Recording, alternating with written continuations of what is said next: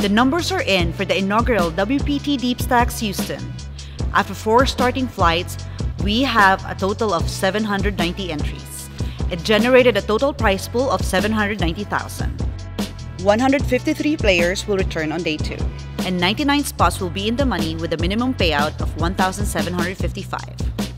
The winner will take home $143,765, including a $3,000 WPTDeepStacks Championship package. Please check out WPT.com for continued coverage of WPTDeepStacks Houston. The World Poker Tour is sponsored by Club WPT.